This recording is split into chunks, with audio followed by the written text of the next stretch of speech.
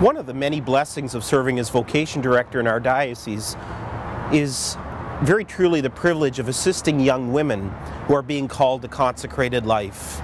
In my visits to the universities and also to the high schools, I find there are many young women who are trying to lead very good and holy lives and are very open to the call of God. For this reason, we have something happening later this month in November.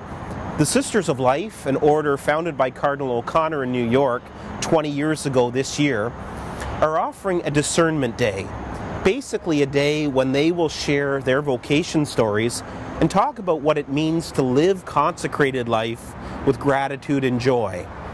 The day will take place at the Sisters, one of their places that's on the Danforth in Toronto, and presently transportation is being arranged for a number of young women who are planning on attending. The day will unfold basically as the sisters talk about their own vocations. On a very personal note, I have profound respect for the Sisters of Life.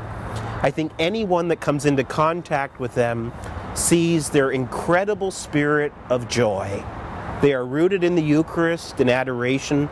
They have a lovely and very beautiful prayer life, but also they reveal the joy of community, of living together as women consecrated and having given themselves completely to the Lord.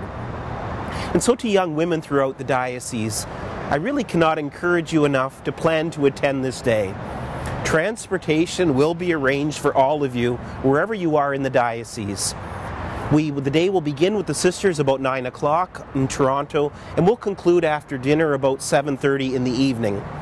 It will be a full day, but I can promise you, having taken 7 young women last year for a day with the sisters, it will be an absolutely amazing day.